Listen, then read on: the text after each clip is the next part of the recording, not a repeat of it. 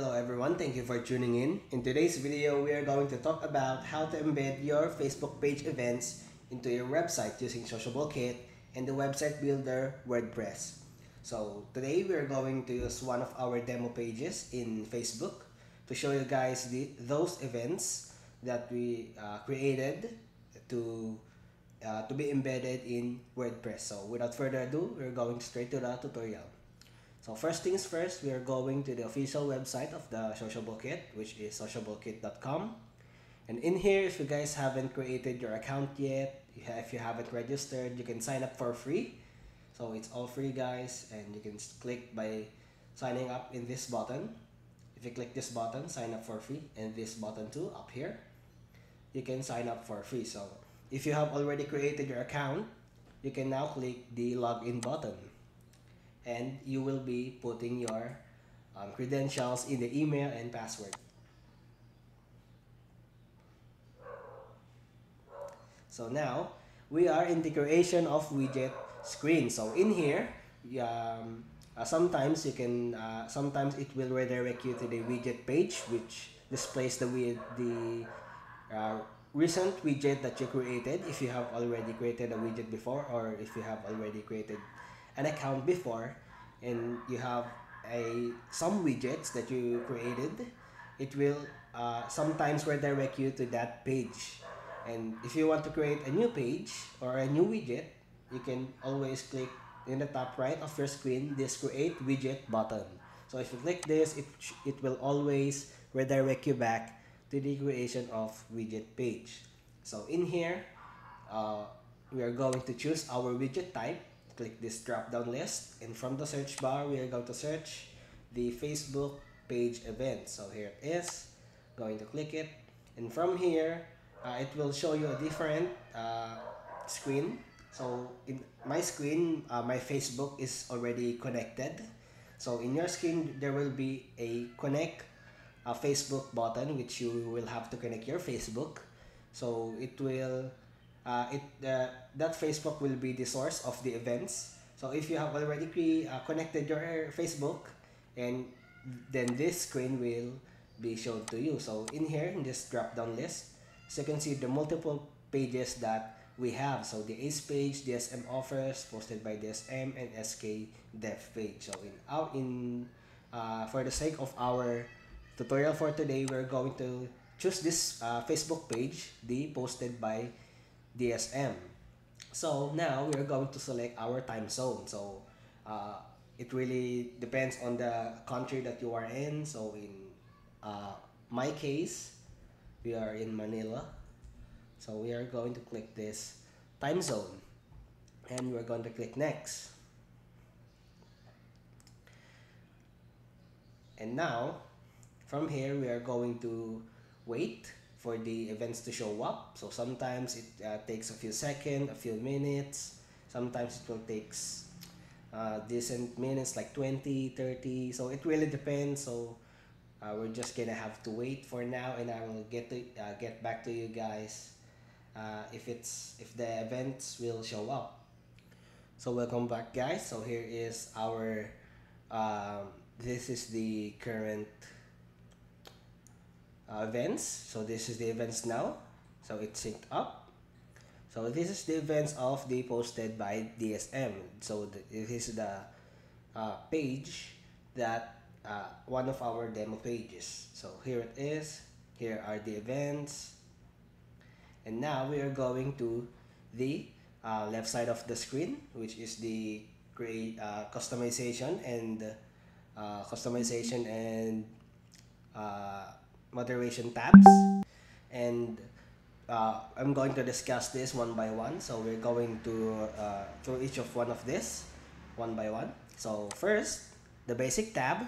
So in here is the basic name. So here in the names, you can change the name of the widget. So for example, you went to take a break and you want to get back to it later, and in here you can change the name of the widget, so you'll know in the widget list which widget you are working on before. So for example, event DSM.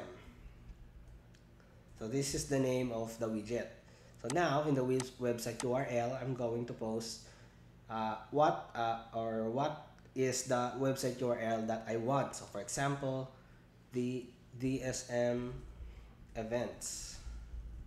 So this is my website URL. So this is time zone 2. I can also still change it in here, and this is also the Facebook ID or the Facebook page that I used. So this is it. I'm going to save changes. And now we're going to the themes tab. So in here is the different kinds of themes and different kinds of color combinations. So this is the themes, and each themes, if you click on them, has its own color combination that if you save changes, it will apply in the on the widget itself. So if you click save change, this will change. So as you can see, the color palette or the color combination that it will use is now applied in the events. So now I want it to be this Maayos theme.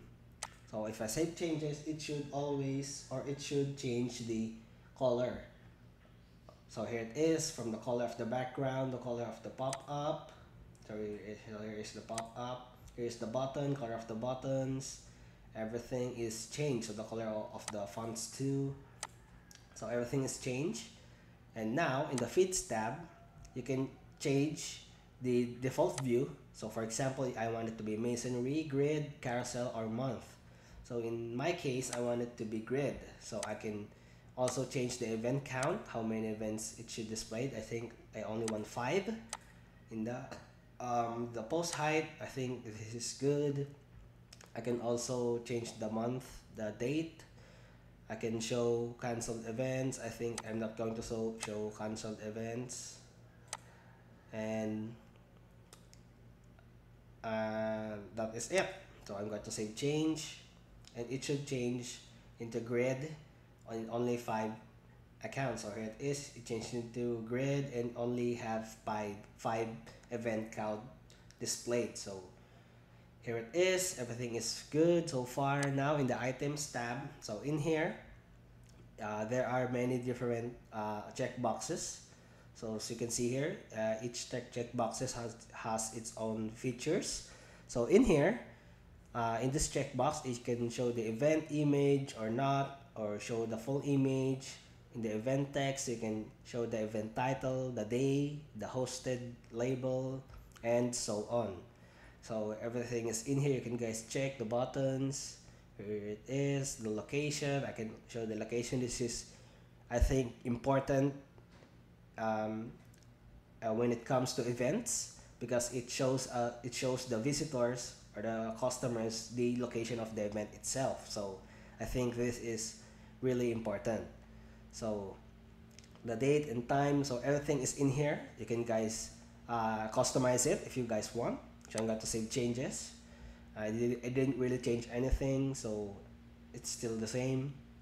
Now in the bar tabs, so also this is also another checkboxes which has its own different purpose. So date picker, date button, search box, the show list view. I think I'm not gonna show the search box because it only has 5.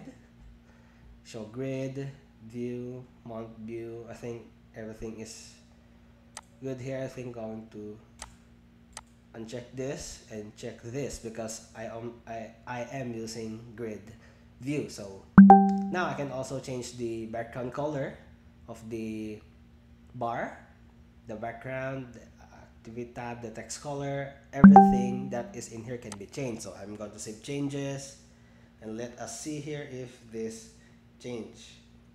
And now going to the moderations tab, I can reject events and search the predefined search keyword. So next in the colors tab, so in here, if you guys didn't like the color theme or any of this, you can create your own, or you can create you can change some of the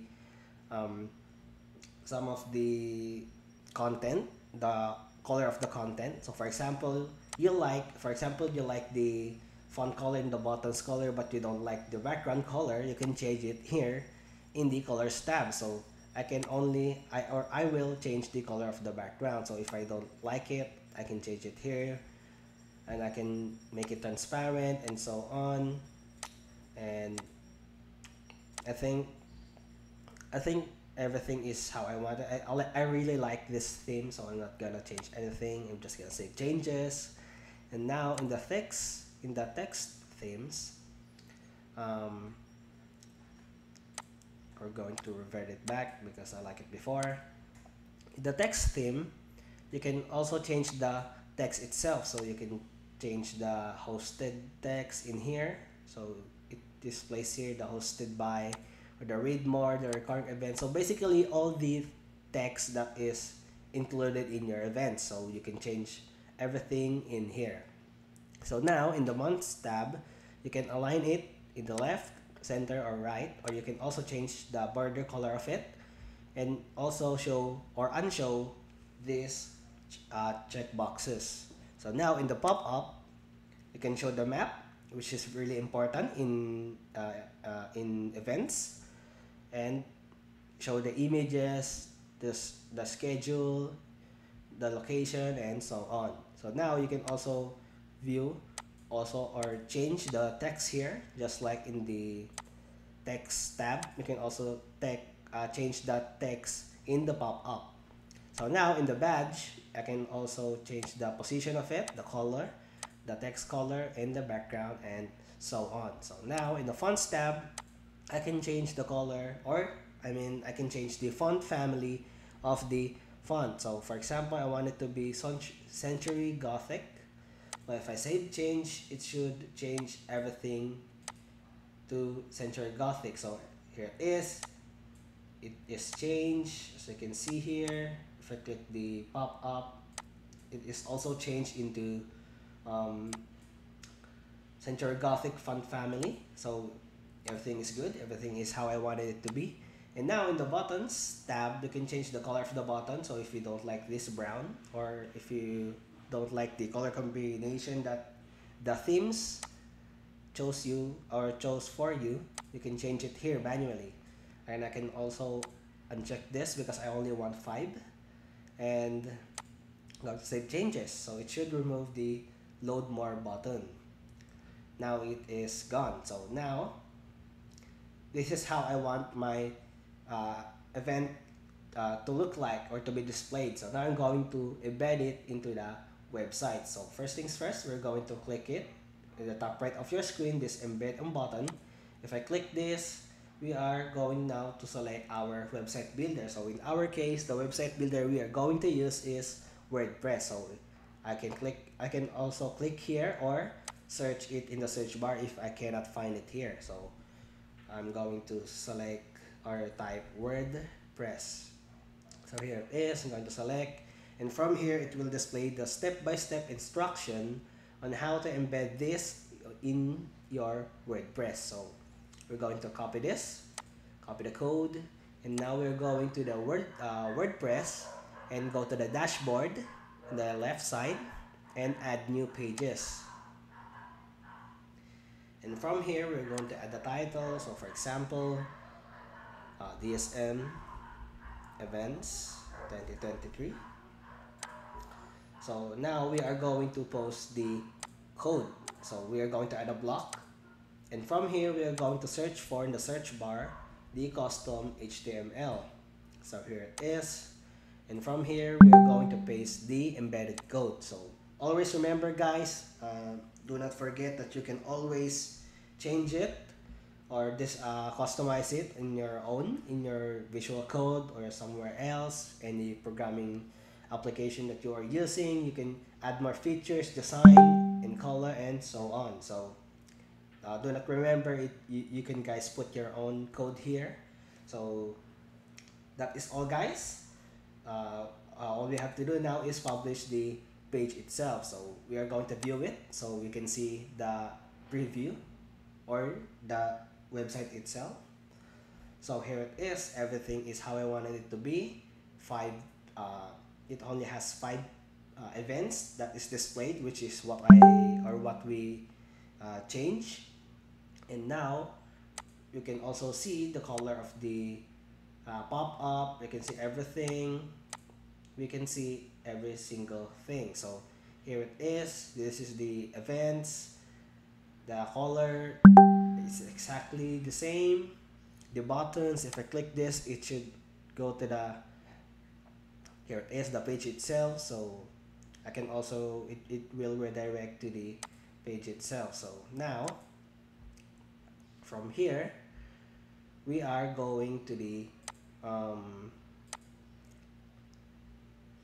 I think everything is, this is it. So now if you guys learned something, I hope you guys enjoyed this. So thank you guys for listening, and thank you for watching, guys. And I hope you guys, you can guys check the comments down below if you guys have more questions, suggestions, or feedbacks from this video. You can check it out, guys, and you can also go to our channel, which you can guys check our video tutorials for different kinds of widgets and for different kinds of website builders. So thank you guys, and if you guys are interested in having a partnership with us or trying our product or services, you can go to the official website of SociableKIT and click the pricing, and from here you can try our free plan, which you will have 7 days premium trial of our our premier features.